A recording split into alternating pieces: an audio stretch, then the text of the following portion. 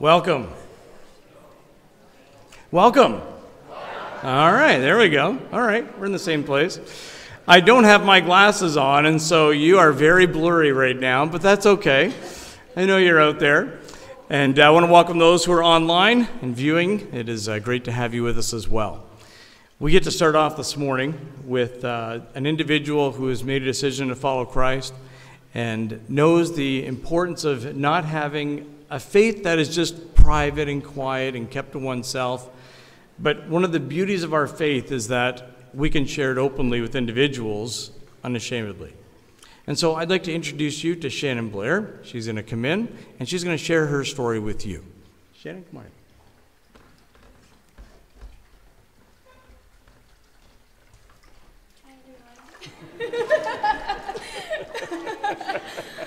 All right. The mic is yours. Feel free to Awesome.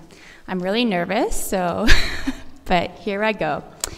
Alrighty. So hello, everyone. My name is Shannon Blair, and I'm a new attender of this church. First of all, I would like to thank all of you for having me and being so welcoming. Secondly, Pastor Matt Wiley, I would like to thank you for arranging this special day and giving me your encouragement to share my testimony with others, although speaking in front of others is terrifying for me. Thirdly, I would like to thank my fiance, family, and friends who have come to support me today through my walk with God. Now, I would like to share my testimony in hopes that it could potentially help others. In March 2021, I began my journey in developing my relationship with God. So, you may be wondering, what led me here? Growing up, my mother was always religious, and I would attend this church with her and my brothers. But I never took it very seriously as I was young, and I didn't think that it was cool to go to church or talk about God. As I got older, I strayed away from God and began to become drawn toward the New Age spirituality, where I was meditating, going to psychics, buying crystals, and using angel cards. They were angel cards, right? So I thought what I was doing was okay. The New Age practices that I was indulging in brought me temporary answers that I thought that I needed, but it was never enough. It was a temporary fix, and I was always chasing my purpose in life, but I never had a definite answer. So one day, I was holding one of my angel card decks created by a popular New Age author, Doreen Virtue. For some reason, I had a thought coming into my head that directed me to take a look at her Instagram page to see if she had any new books or card decks available. So I looked her up on Instagram to find that this New Age author had completely turned her life over to Christianity. She had burned all of her books and card decks and was encouraging her fans to do the same. She expressed how deceived she was and admitted that the life that she was living was demonic and an abomination to God. I instantly felt guilt with a sickness in my stomach, causing me to begin crying, repenting, and praying to the Lord. I knew immediately in my gut and my soul that what I was doing was very wrong. After an emotional evening of repentance, I went to bed. The next day, I was sitting in my home office, and I looked out the window to see one dove land on my deck railing, and then another flew and sat right beside it. I had never seen doves in my backyard before, and I knew immediately that it was God. I felt at peace and knew that the day prior, I was being led by the Holy Spirit. Since then, I began reading my Bible every day and attending church online and now in person, and I've never turned back. My life before revolved around finding the answers when he has been the only answer all along. My life has transformed to what is my plan, to what is his plan for me. Today, I want to commit my life fully to you, God. Thank you, God, for your forgiveness, love, and grace. Thank you, Jesus, for dying on the cross so that my past sins could be forgiven. And thank you to the Holy Spirit for leading me in the right direction. Please show me how I can serve you today, tomorrow, and every day going forward. My life is yours. And just to clear things up, it is beyond cool to go to church and talk about God. Amen. I'm just going to put this on this side, if that's okay. Okay, thank you. There's a couple of verses that I'd like to share with you. Ones that I believe are life verses that are worth taking with you and even memorizing if you can do that. Found in Proverbs 3, it's 2 verses together, verses 5 and 6. It says this: "Trust in the Lord with all your heart, and lean not on your own understanding. In all your ways acknowledge him, and he will make your paths straight." All right. Shannon, based on your testimony you've shared, but also what I've seen you live out in your life, it's my privilege to baptize you in the name of the Father, the Son, and the Holy Spirit.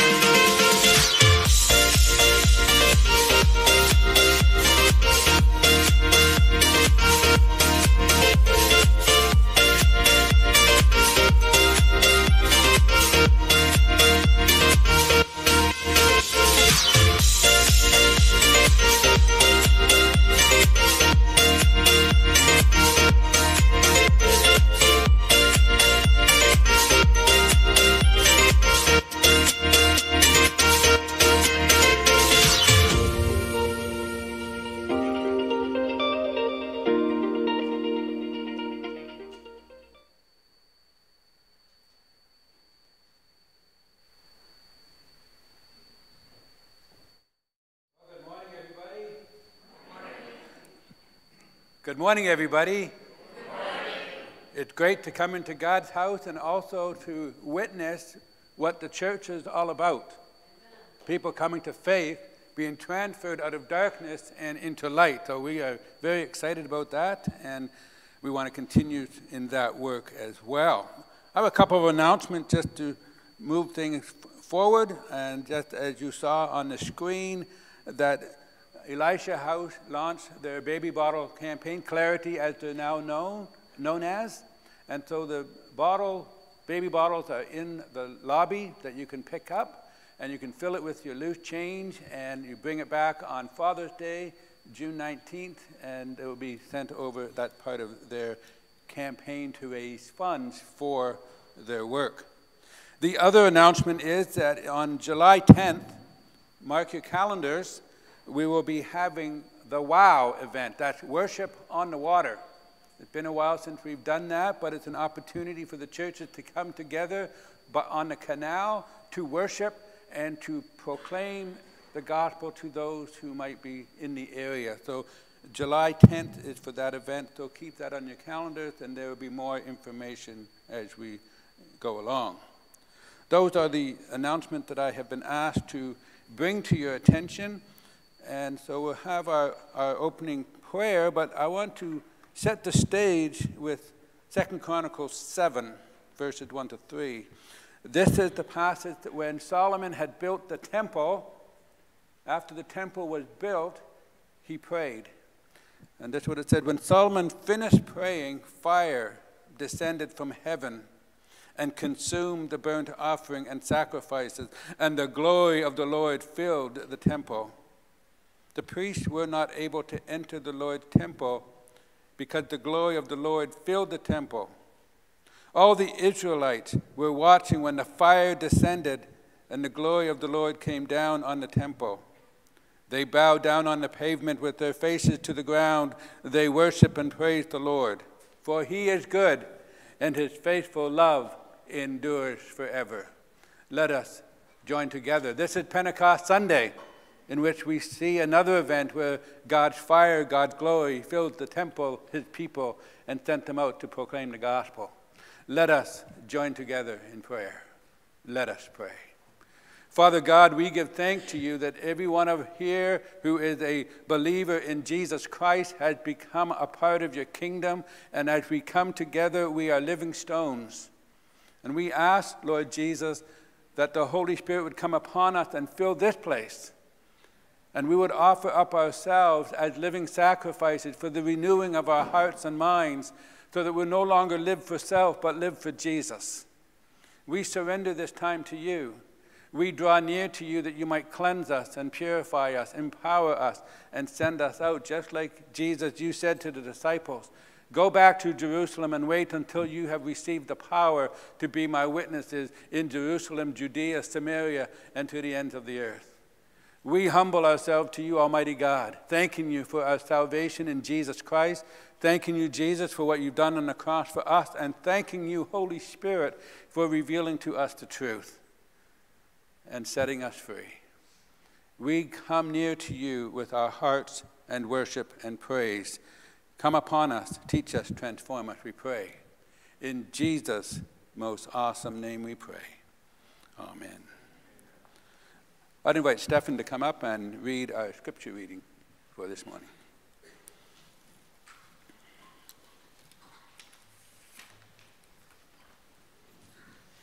Good morning, everyone.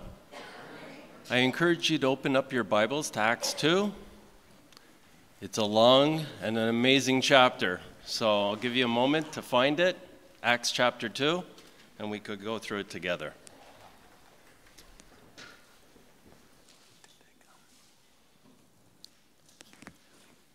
When the day of Pentecost had arrived, they were all together in one place.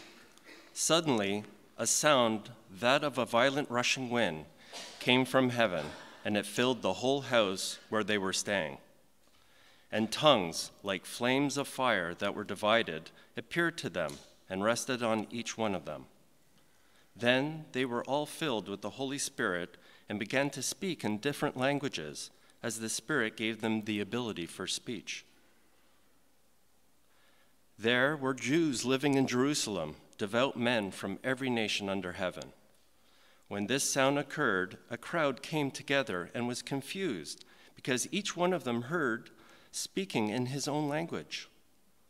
And they were astounded and amazed, saying, "Look, aren't all these who are speaking Galileans? How is it that each one of us can hear in our own native language? Parthians, Medes, Elamites, those who live in Mesopotamia, in Judea, Cappadocia, Pontus, and Asia, Phrygia, Pamphylia, Egypt, and the parts of Libya near Cyrene, visitors from Rome, both Jews and proselytes, Cretans and Arabs, we hear them speaking the magnificent acts of God in our own languages." They were all astounded and perplexed, saying to one another, "What could this be?" But some sneered and said, "They're full of new wine." But Peter stood up with the 11, raised his voice, and proclaimed to them, "Men of Judah, and all you residents of Jerusalem, let me explain this to you and pay attention to my words. For these people are not drunk as you suppose, since it's only 9 a.m. On the contrary, this is what was spoken through the prophet Joel. "And it will be in the last days, says God, that I will pour out my spirit on all humanity. Then your sons and daughters will prophesy. Your young men will see visions, your old men will dream dreams. I will even pour out my spirit on my male and female slaves in those days, and they will prophesy. I will display wonders in the heavens above and signs on the earth below, blood and fire and a cloud of smoke. The sun will be turned to darkness and the moon to blood before a great and remarkable day of the Lord comes. Then everyone who calls on the name of the Lord will be saved. Men of Israel, listen to these words. This Jesus, the Nazarene, was a man pointed out to you by God with miracles, wonders, and signs that God did among you through him, just as you yourselves know. Though he was delivered up according to God's determined plan and foreknowledge, you used lawless people to nail him to a cross and kill him. God raised him up, ending the pains of death, because it was not possible for him to be held by it. For David says of him, I saw the Lord ever before me. Because he is at my right hand, I will not be shaken. Therefore my heart was glad and my tongue rejoiced. Moreover, my flesh will rest in hope, because you will not leave me in Hades or allow your Holy One to see decay. You have revealed the paths of life to me. You will fill me with gladness in your presence. Brothers, I can confidently speak to you about the patriarch David. He is both dead and buried, and his tomb is with us to this day. Since he was a prophet, he knew that God had sworn an oath to him to seat one of his descendants on the throne. Seeing this in advance, he spoke concerning the resurrection of the Messiah. He was not left in Hades, and his flesh did not experience decay. God has resurrected this Jesus. We are all witnesses of this. Therefore, he has been exalted to the right hand of God and has received from the Father the promise of Holy Spirit. He has poured out what you both see and hear. For it was not David who ascended into the heavens, but he himself says, The Lord declared to my Lord, sit at my right hand until I make your enemies your footstool. Therefore, let all the house of Israel know with certainty that God has made this Jesus, whom you crucified, both Lord and Messiah. When they heard this, they came under deep conviction and said to Peter and the rest of the apostles, Brothers, what must we do?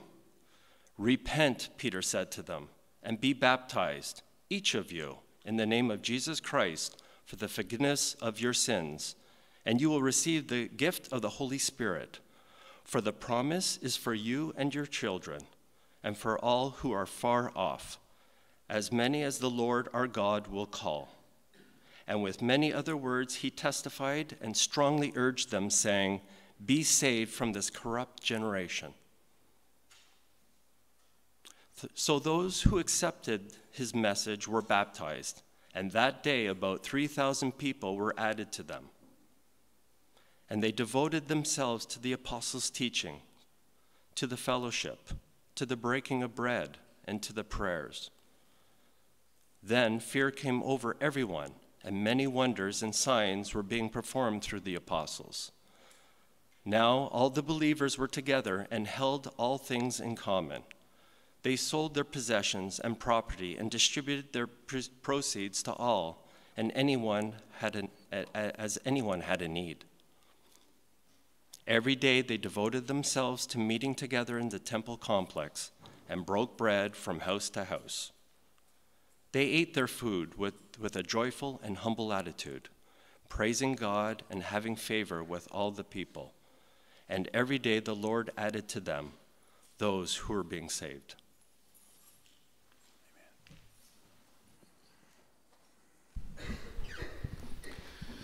Please stand with us.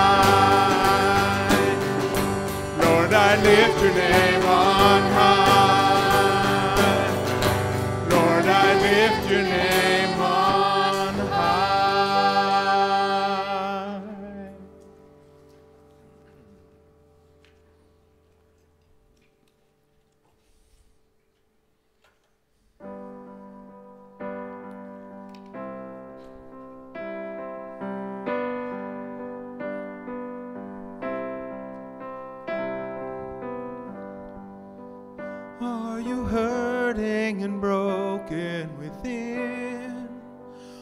Overwhelmed by the weight of your sin? Jesus is calling. Have you come to the end of yourself? Do you thirst for a drink from the well? Jesus is calling.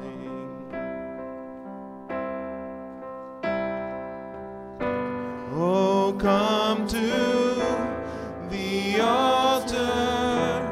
The Father's arms are open wide.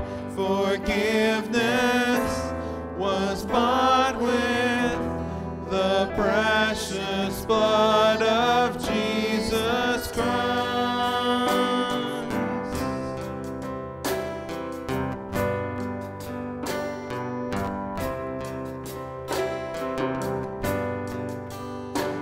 Leave behind your regrets and mistakes. Come today, there's no reason to wait. Jesus is calling. Bring your sorrows and trade them for joy. From the ashes a new life is born. Jesus is calling. Oh, come to the altar. The Father's arms are open wide.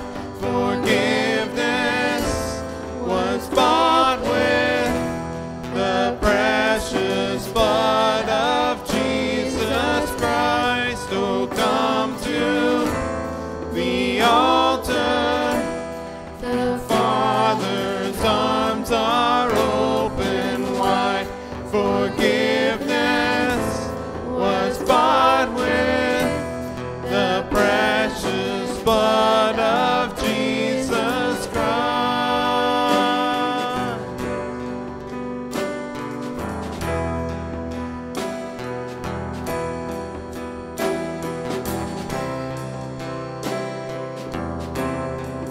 Oh, what a Savior!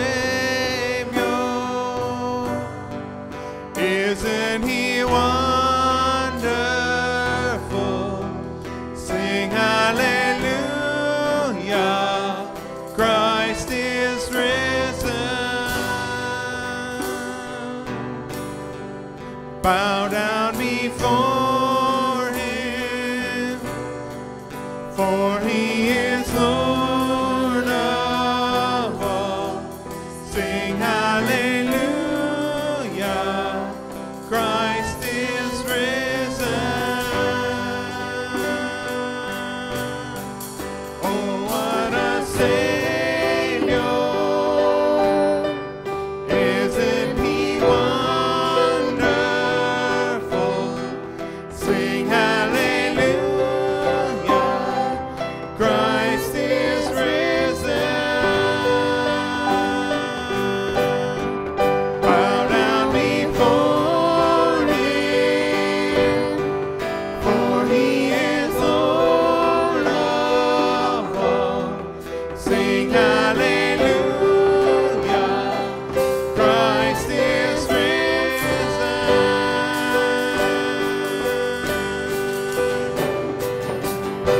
Oh, come to the altar. The Father's arms are open wide.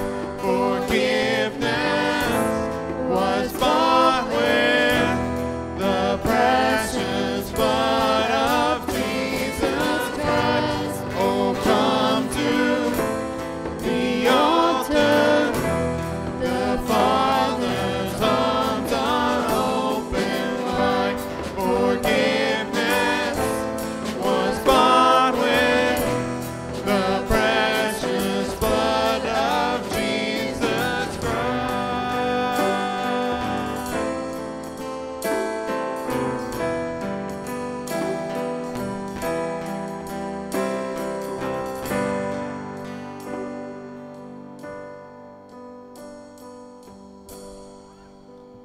Bear your cross as you wait for the crown.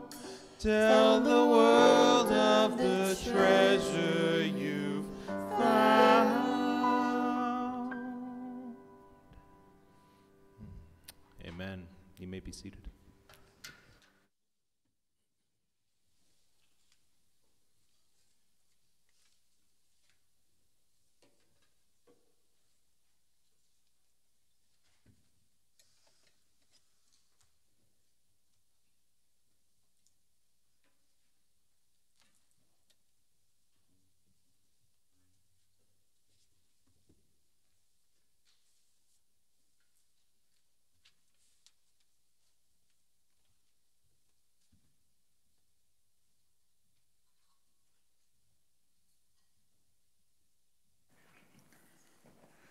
Well, good morning, everyone. Once again, I want to introduce to you Bucksaw Bob. Bucksaw Bob. He's an old lumberjack from way back. And this was the saw that he used, and he was very good at it. But as he got older, he found it more and more difficult to use this kind of saw. And one day he was in town, and he was at the general store, and he was complaining about his aches and pains and how difficult it was to cut wood. He's trying to get his winter wood in for the season. And the owner of the general store said, well, Bucksaw Bob, what you need is one of these. And he brought them over to this big display of chainsaws. He said, this will make your life so much easier. You'll be able to cut cords of wood in minutes. He said, really? This is what I need. So he bought one. And he went home all excited because he was going to cut some wood and he wasn't going to be in pain. And so he went home and used the saw. The next day he showed up at the general store again. And the owner came over and said, Bucksaw Bob, what are you doing? Why do you have that chainsaw with you? He said, I used this all day yesterday, hours. And I was only able to cut one piece of wood. He said, I don't know why you told us this thing's useless. He said, oh, really? Let me check it out. He goes over, turns the switch, and Bucksaw Bob jumped back. What was that? Bucksaw Bob had a saw, but he had no power. And that's what we're going to be talking about today. We don't want to be like Bucksaw Bob. We want to be like the disciples of Jesus, right? Amen. So today is Pentecost Sunday. And I hope at the end of the day that we will realize that Pentecost Sunday is not something relegated to the past, but it's something relevant to us today. And so before we go down that path, we need to look at the question, what is Pentecost? Pentecost, first, Pente refers to a period of 50 days after Passover. It was a festival that they would celebrate the harvest, number 3. And so they would celebrate the harvesting of the wheat and the grains. And just keep in mind, remember what Jesus said in Matthew? The harvest is ready. Pray to the Lord of the harvest to send out laborers to bring in the harvest. That's behind that scene. But they were also anticipating that on this day of this festival, there would be a repeat of what happened in the days of King Solomon, that when he built the temple and he prayed for the temple and for God to fill that temple with his glory and his power, it happened. We read that this morning in 2 Chronicles chapter 7, verses 1 to 3. They were anticipating that that was going to happen again. And so every year they would celebrate Pentecost by the celebrating of the harvest, of the gathering of the grain, which would represent the gathering of the nations. Because remember, Jesus said, my house will be called a house of prayer for the nations, and the presence of God would come. That's what they were anticipating. That's what they were expecting. That's what they were waiting for. That's what Pentecost was about prior to the disciples experiencing Pentecost. So our account that Stephen read, and thank you for reading that, Stephen. Our account brings all of these 3 components together into one event. 50 days after the Passover, the resurrection of Jesus, the glory of God fell on the 120 disciples. The 120 disciples were actually meeting in the temple. We often say they were meeting in the upper room, and we assumed it was an upper room in one of the homes with a flat roof. But none of the homes of that time were big enough to accommodate 120. But there were several rooms in the upper areas of the temple that could. So here are the 120 representing the Levitical priesthood who were praying in rotation 24/7. Here's the new Levitical priesthood, the disciples, the followers of Jesus, and Jesus is the high priest. They're meeting, and the glory of God falls on the new temple, the people. That's what happened. And what happened? They were anticipating a harvest. What was the harvest? 3,000 souls came into the kingdom that day, and every day after that, people were being added to the kingdom. That was Pentecost, coming together in Acts 2. Pentecost is the outpouring of the Holy Spirit upon the body of Christ to empower believers to proclaim the gospel of Jesus. Isn't that exciting? Isn't that an exciting thing? Are we not excited? Amen. Amen. It is exciting, but there's a problem. What's the problem? The institution called church is building without power. The church had become like Buck Saw Bob. We got the stuff, but we don't have the power. How do I know that? Well, let's look at our history of the Methodist tradition. In the days of John Wesley, when the power of God came upon Wesley and others, and revival swept through the English countryside, hundreds of thousands of people came to the knowledge of Jesus. There was power. All of these components that we're going to read about today were there back then in the 18th century. The church today, Free Methodist Church in Canada, in the year 2000, we had maybe 12,000 members. Currently, we have 55. Where's the power? We have an institution, but we're not functioning like a kingdom. And that's what we need today. The institution called church is building without power. And we'll talk about more of those issues next week. But here, something needs to change. We need to start doing things differently, or rather, we need to let him start doing what he wants to do in order to see his church, his kingdom, manifest itself in our culture, in our city, here with us. And what is that thing that needs to change? The church needs to reset itself. It needs to reset itself. It needs to get back. How many of you have ever had to push the reset button on your computer? Some of us weekly, right? Why isn't this stupid thing not working? Push the reset button. We need to reset, or let the church be reset on the power of God. But we don't always understand what that means or what that looks like. There are 5 works of power by the Holy Spirit, and they're all in this text. That's why we had the whole text read, so we can understand the diverse expression or evidence of power of the Holy Spirit. The first one is called prevenient power. Now, if you're steeped in Methodist language, that's part of our theology. We believe what's called prevenient grace. Grace is another word for power. We believe in prevenient power. And all it means is that the Holy Spirit is at work in all things. Remember, it says in Joel, that Stephen read this morning, that as they thought that they were drunk on new wine, Peter said, people, they're not drunk, but it is as what the prophet Joel has said, that he would pour out his Spirit upon all flesh. The Holy Spirit was doing something. He would pour it out upon all flesh. We see that, but also they began to hear something, didn't they? Did you hear that in the text? They all heard a wind sweeping through the city.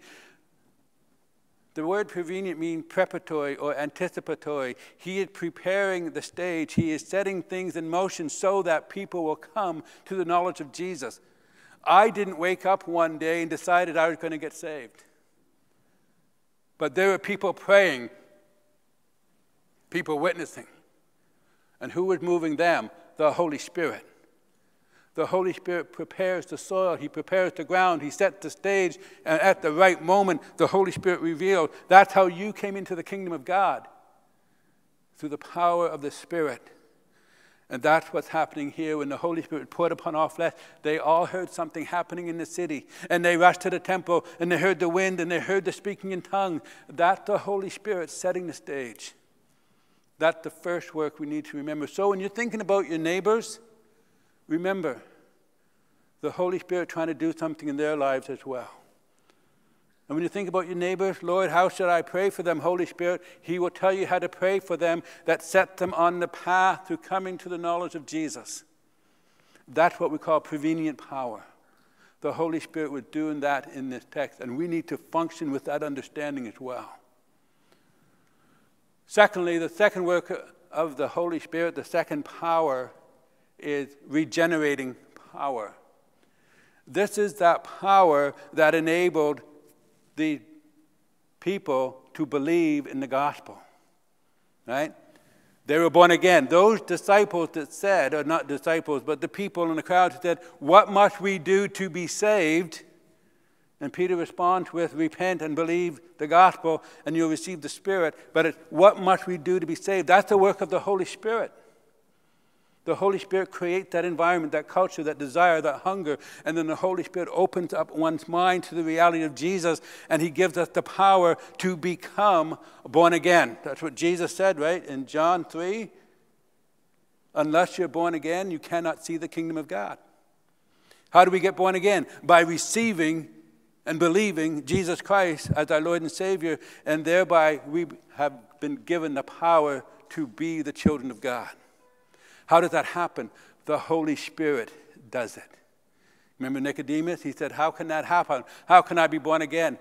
Jesus said, the Holy Spirit. You can't see the Holy Spirit, but he moves through the trees like the wind, and when the leaves begin to move, something's going to happen. The Holy Spirit set the stage to enable people to be regenerated or born again. And he's doing that in the book of Acts. And in that moment, 3,000 became followers of Jesus and were baptized into the kingdom of God. That's the second work. First work is prevenient, enabling, setting the stage. That's how I understand prevenient. The Holy Spirit set the stage for you to hear the truth and enables you to believe in Jesus as Lord and Savior. You with me so far? The third power is the empowering power. And here we think about Peter. Remember Peter, the night that Jesus was arrested? What did he do? He hid. He ran away. He denied Jesus. But here now the whole city is looking at him. And it says in the text that Peter stood up. But Peter stood up with the 11, raised his voice, and proclaimed to them. Those are not just words, those are very specific words. The Spirit of God came upon him to speak with authority and with power, and he preached a message with authority and power. And that's what we need in the church today. There was conviction and there was opportunity. Peter responded to the move of the Spirit within him. We need the empowerment of the Holy Spirit. That's why Paul talks about, one time I went to the city of Athens, Paul says, and I tried to debate with the philosophers of the day, and I didn't win very many converts, it says. Only a few believed. And as he left Athens, he says, as I went to Corinth, I determined that I was no longer going to try to argue with philosophical words or words of persuasion, but with power, with signs and wonders. It's the signs and wonders and the evidence of the presence of the Holy Spirit that's going to grab people's attention. We can argue philosophy all day long. I can vouch for that because I studied philosophy, and all it is one argument against another, all using a different set of principles and premises, but it has no power. It's the power of God releasing the gift to preach the message of Jesus and enable people to believe. That's what we need in the church today. It's not theology or philosophy, it's the power of God. And so here's Peter, who once denied Jesus, now speaking with power and authority that led to regeneration of souls for the kingdom of God. Can you see how this is working? And then fourthly, the fourth power, sanctifying power. We all know the word sanctifying means to be set apart. It's that inner work of the Spirit. Galatians 5:22-23, the fruit of the Spirit. Things like joy and peace and all of those things. That's in the text. It's translated differently in this particular translation, but it says, they gathered with joy and sincere hearts. That's the work of the Spirit. When the Spirit begins to move in us and we realize we need Jesus and we accept Jesus, he changes us. Have you experienced that change? Isn't it joyful? Isn't it peaceful? Isn't it loving? It's the power of God. That's what does that. If we're going to rely on human emotions, it will be short-lived. But the emotions and the presence of the sanctifying power of the Holy Spirit will put something new and fresh in us like we've never experienced. How many times have we gone into a church and there's no celebration, there's no joy? They look like dead people. Right? I think Jesus said something about that. You people are like whitewashed tombs. Right? We can get that in the church today too. If you're an institutional church, you're going to go down that path. Your tradition becomes more important than Jesus himself. And so the sanctifying power is in the early church as well. They were excited with what the Holy Spirit was doing inside of them. But we're not done yet. There's one more. Koinonia power. Koinonia is fellowship. Now, I'm not talking about fellowship of having a cup of coffee and a cookie after church. Right? Which is a good thing to do, by the way. I'm not against that. But Holy Spirit koinonia power is, notice that it said several times in the latter part of that chapter, they were devoted to each other. Devoted to each other, because now you're the body of Christ. They wanted to spend time together before they went off to work, because they worked from sun up to sundown. Before they went to work, every day they met together for prayer and celebration and to hear the teachings of the gospel and to be surrendered to Jesus so that they can tell others about Jesus. That's koinonia power. Are we seeing that today? Sometimes, I'm just too busy. But when the Spirit of God begins to move, you want to be there. You want to get up before the morning starts, and you want to spend time with Jesus and with others. Before you go to bed, you want to spend time with Jesus. The Spirit of God changes us on the inside, changes our culture, changes our atmosphere, and we want to be with other Christians. That's what happened in the Wesleyan revival and every revival. They wanted to be together, because the Spirit of God knits us together as the body of Christ. And that's what the church is supposed to be about. These are the 5 power components that the church need to be reset on. And if no, I just want to bring this to clarity. This is not something new in the New Testament. It was hinted at throughout the Old Testament. We know the Holy Spirit would work on 3 types of individuals in the Old Testament: the prophets, the priests, and the kings. And one day God said to Moses, "Moses, bring your elders up to the mountain." And so he brought up 70. And the Spirit of God fell upon the 70, and they all began to prophesy. And they became his assistants and workers for what God wanted to do in the camp. But Joshua came running up to Moses. "Moses, there's 2 guys in the camp. They are prophesying. They're not part of the 70. They're the 2 other guys. Should I go and tell them to stop?" And Moses said, "No." He said, I would that all would prophesy." That itself was a prophecy. Because when Joel prophesied that the Spirit of God would pour out upon all flesh, they will all prophesy and dream dreams and have visions. Jesus comes along, and what is Jesus? He's the prophet and the priest and the king all rolled into one, and he was anointed by the Holy Spirit to exercise power and authority over all things. And now that we're in Christ Jesus, we become an extension of that very same work to proclaim the gospel of Jesus. And that's why Jesus said, "You will do greater things than I have done." Remember that? But he's not talking about more sensational, because you can't get more sensational than raising Lazarus from the dead. Right? But greater has to do with numbers. Jesus was one person in time and space. But now he had 120 in the upper room. 120 times more, and they would multiply and multiply and keep expanding and growing until the Roman Empire itself would come under the lordship of Jesus and everybody was declared a Christian. Now that was a mistake, but nevertheless, that enemy were turned upside down for the gospel because they relied on the power of God. And that's what we need today. We need the power. The Holy Spirit is the engine that drives the church. Anybody ever drive a car where only one of the cylinders wasn't firing properly? Sounds great, eh? Yeah. And when that happens and you're not firing on all cylinders, you lose all your power. You're not firing with all the power that should be behind you.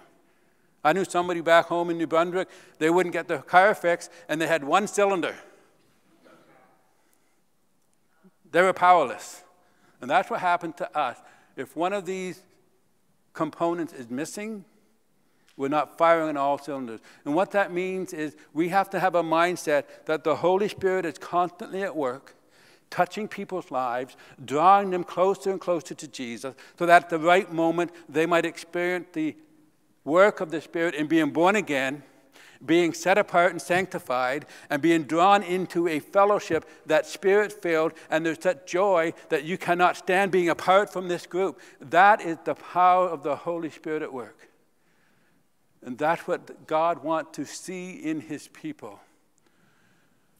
If we don't have that, we will simply become a religious institution with no power. We can have great creeds, we can have great doctrine, we can have great teaching, but if there is no anointing, no presence or power of the Holy Spirit, it's still dead. Hey, that sounds like the Pharisees, right? They had it all, but they had nothing. And so just because we have a building, and I'm not talking about us, just because we might have a building, we might have some people, and we might sing some songs, but if the power of God is not here, we're just another holy club, another religious club. No different than social clubs in our culture. So it's time to reset the church on the work and person and power of the Holy Spirit. There's a key verse that we need to remind ourselves of.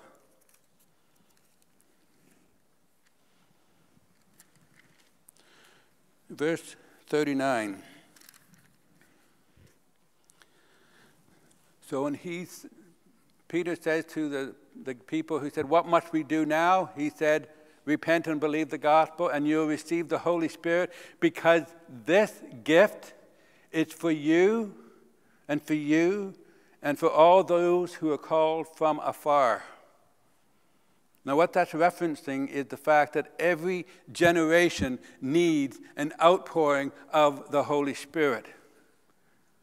The day of Pentecost was not a one-time event that was to cover the day of Pentecost until the time of Jesus. It is to be every generation experience an outpouring of the Holy Spirit, and experiencing all of these things like we read in Acts. Acts is what is normative in the church, or it should be. And if it's not, we need to be asking ourselves the question, why not?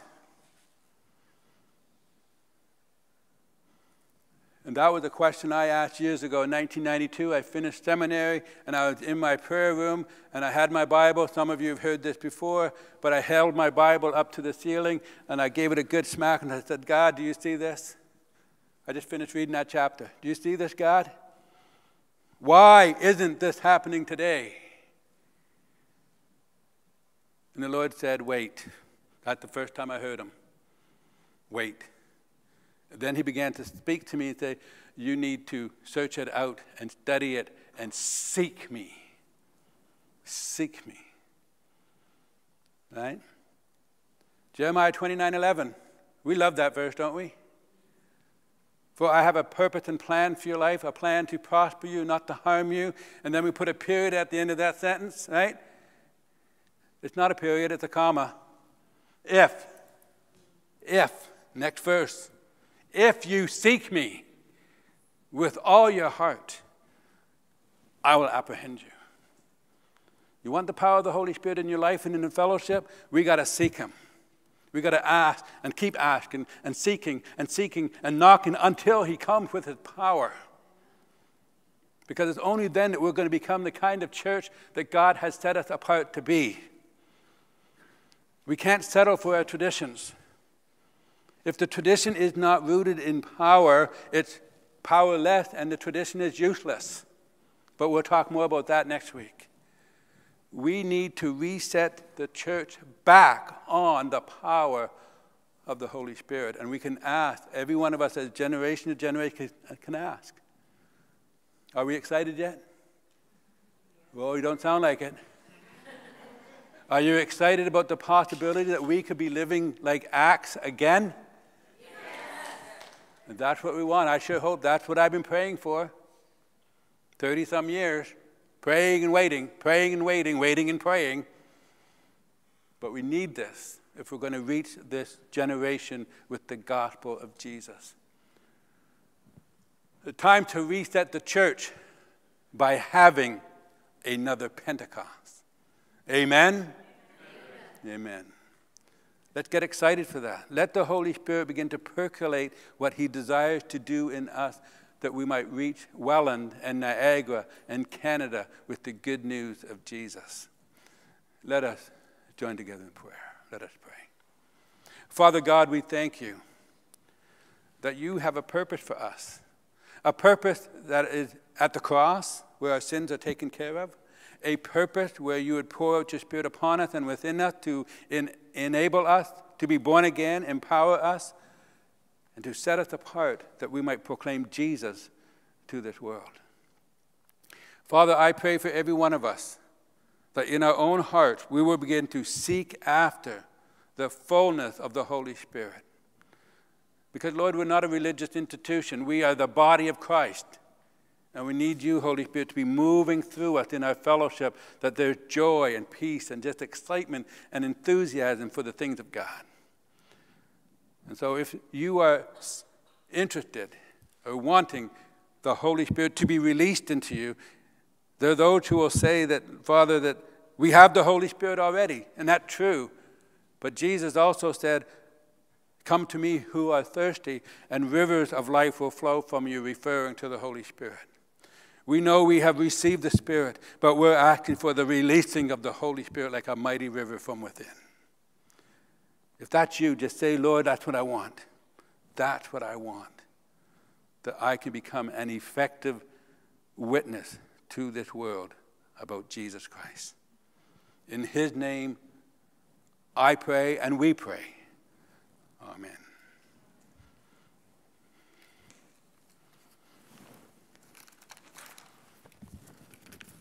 Thank you, Pastor Bernie.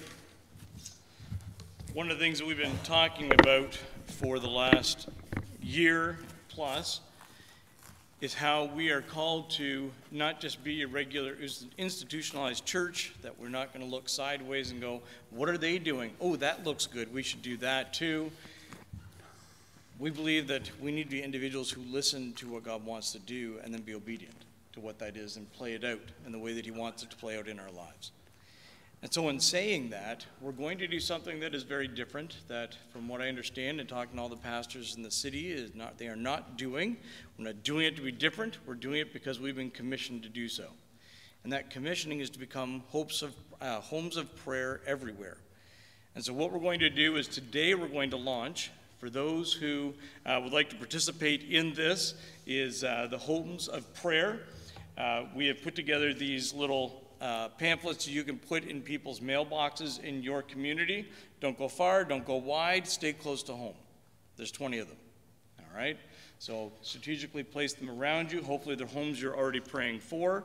We have a sticker that you can put in your window. If you're old enough to remember block, what are they called? Block parent. Block parents, right? All right, and the kid's bullying you, run to that home that's got a block parent home, you'd be safe. This is one of those, this is that. I know you're looking at it like, that's weird. This is the size of the decal that'll be on your front window, all right? And so people can identify your home by seeing one of these in the window.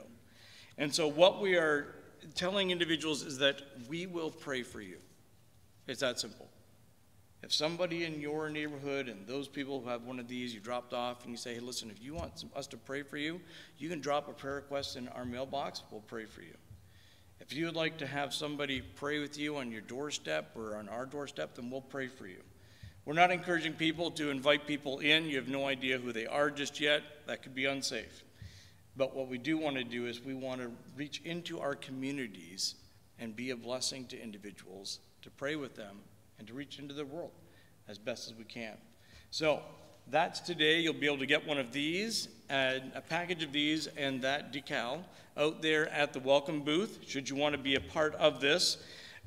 In talking about our plans for launching this, we want you to know that we're only going to give these to individuals who are currently a part of the membership of Rice Road Community Church. Reason being is we want to make sure that there's accountability. And I'm sure you can appreciate that if somebody is doing it, we don't want somebody going rogue or doing something that wouldn't be a good representative of not just this church, but also the community as well. And so this should be one of those things where you can ask yourself, well, what does it mean to be a member? And, why would I do that? Well, we'd love to talk to you about that. But we're only going to be extending this right now to those who are part of the membership to be able to do that and to reach into our community. Okay? So, in that, we want to reach as many people as we possibly can with what exactly it is that Pastor Bernie has shared. Now, we're going to be doing communion together. And in 1 Corinthians chapter 11, the Apostle Paul, talking to the Corinthians, wanted to share with them what it is that Jesus did with the original disciples, but also what he is commissioning us to continue to do. And so as it says in 1 Corinthians chapter 11, starting at verse 23, "For I received from the Lord what I also passed on to you. On the night when he was betrayed, the Lord Jesus took bread. And when he had given thanks, he broke it and said, 'This is my body, which is for you. Do this in remembrance of me.' In the same way, he also took the cup after supper and said, 'This cup is the new covenant in my blood. Do this as often as you drink it in remembrance of me. For as often as you eat this bread and drink the cup, you proclaim the Lord's death until he comes.'" Now, oftentimes when we take a look at this passage, we stop there, we take the bread, we take the drink, we pray, and that's it. But there's more that he shared with the Corinthians that I believe we have to continue to look at and remind ourselves of. As this passage goes on, it says, "So then whoever eats the bread or drinks the cup of the Lord in an unworthy manner will be guilty of sin against the body and the blood of the Lord. Let a person examine himself. In this way, let him eat the bread and drink from the cup. For whoever eats and drinks without recognizing the body eats and drinks judgment on himself. This is why many are sick and ill among you, and many have fallen asleep. If you are properly judging yourselves, we would not be judged. But when we are judged by the Lord, we are disciplined, so that we may not be condemned with the world." Why do I share that? Because we want to do things right. To do things right, we need to do things the way we've been commissioned to do them. And so what he's saying in this passage is, if you have done what Pastor Bernie was talking about this morning, by availing yourself to God, by making a decision to follow Christ with your life, by allowing the Holy Spirit into your life, then this act that we're going to do together is for you. If you have yet to make that decision, then my encouragement to you is to do what it says in this passage. Take the time to examine your life in such a way that you just say, "God, where am I at between you and where are we at? I'd like to follow you, if that's what your desire is. Would you come into my life?" And with that simple prayer, he will answer it and say yes. But should you not desire that, you're not there yet, then my encouragement to you is to do as this passage says, is to not do this in an unworthy way, and just don't. And that's okay. So with what it is that we have here, you peel back that top layer, and that's representative of the body of Christ. What which he allowed to be broken for us. Let's take of it together.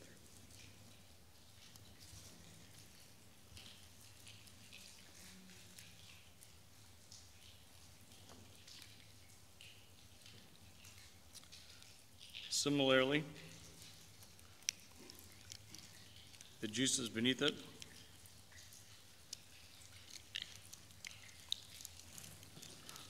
And although it's just grape juice, it is representative of what Christ did for us by dying on the cross for our sins and granting us access to him, to the Father, and to the Holy Spirit.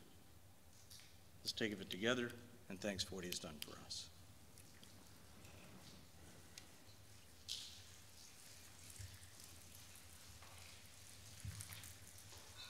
Heavenly Father, to many, this small act may seem like foolishness. But we understand that there are directives that you've given to us in the Word of God that we want to be obedient to. And this is one of them. So as we have done this, Father, we do so fully wanting to say thanks to you for what it is that you've done for us. We can't ever possibly imagine the fullness of all that you endured on our behalf. But we definitely give thanks to you for it. Father, we want to live our lives in such a way that it is pleasing to you.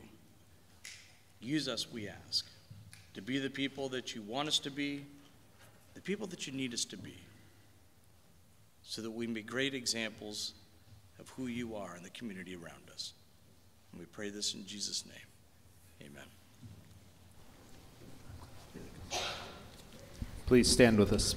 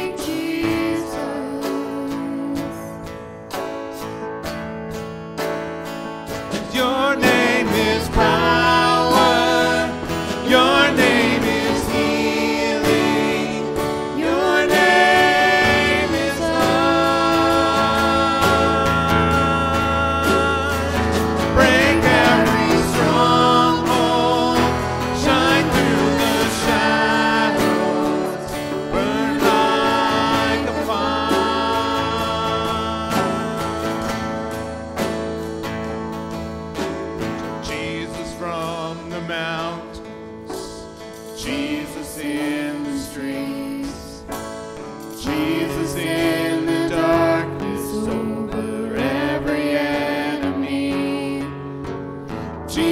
for my family. I speak the holy name, Jesus.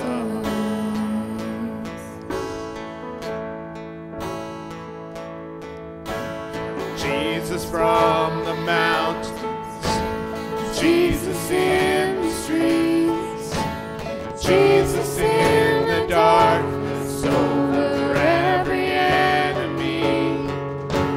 Jesus for my family, I speak the holy name, Jesus.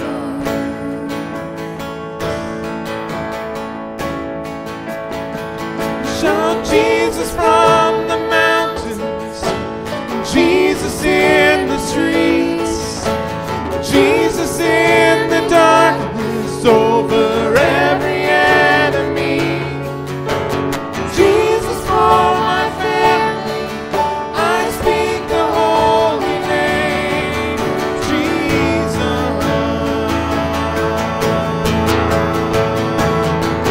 Your name is power, your name is healing, your name is life. Break every stronghold, shine through the shadow, burn like the fire.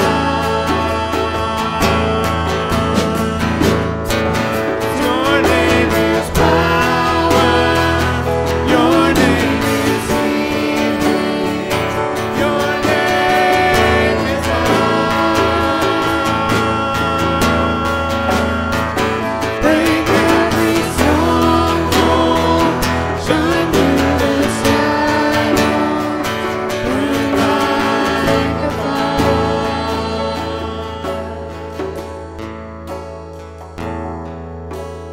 I just want to speak the name of Jesus over every heart and every mind. I know there is peace within His presence. I speak Jesus.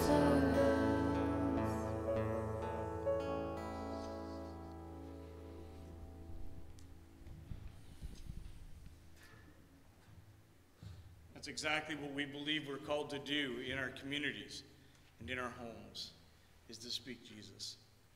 And so as we provide an opportunity for people to have a holy encounter with God through these homes of prayer, I'm really excited about this. I know it's a little bit fear and trepidation. That's okay. It's all right. We're going to grow into this thing, but I think this is one of those kind of things where God is going to be glorified and honored, where people are going to have holy experiences with God like they've never had before.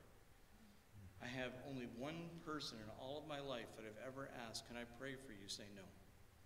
And I ask a lot of people. It's not just not threatening. It's actually surprising when people say, can I pray for you? Of course. I can use as much prayer as I can possibly get. We all do. So if you believe that God's calling you to be one of those homes, we would love to have as many out there as possible to care for the community that God has planted us in. As Pastor Bernie said, we're not about being a holy huddle here. This is the training grounds for doing what God's commissioned us to do out there. So let's be that. Let's pray. Heavenly Father, we can do nothing without you, because in our own strength and our own knowledge base, Father, it's empty and void without the power of your Holy Spirit. We want to be led by you, guided by you. And Father, as you've commissioned us to go and to speak the name of Jesus freely and publicly, as Shannon did this morning, we thank you for that public proclamation of faith. Father, our faith is not meant to be private. It's meant to be for all people everywhere. So is your free gift of salvation. So, Father, may we avail ourselves to people. May we seek to minister to them as many people as we possibly can, even in the simple way of just praying for them and possibly even with them. Help us, Father, with this new venture that you're leading us into. May you be glorified through it. In Jesus' name.